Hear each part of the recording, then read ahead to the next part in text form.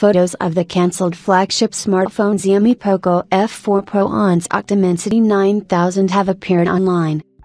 Resource Xiaomi, known among fans of mobile gadgets for providing valuable insider information about the products of the Chinese company, published photos of the cancelled and failed to go into mass production smartphone Poco F4 Pro. Thanks to the use of the flagship SoC MediaTek 9000, it was supposed to be the most productive device in the entire line of Poco.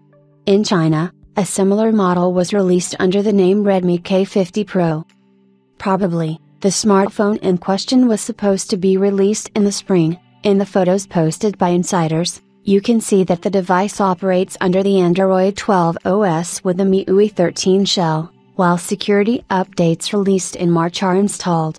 If the Poco F4 Pro still came out, it would, by analogy with the K50 Pro, could get 8/12 GB of RAM and 128/256 512 GB on a flash drive, as well as a 108 megapixel main camera and a 5000 mAh battery with support for ultra-fast charging with a power of 120 watts.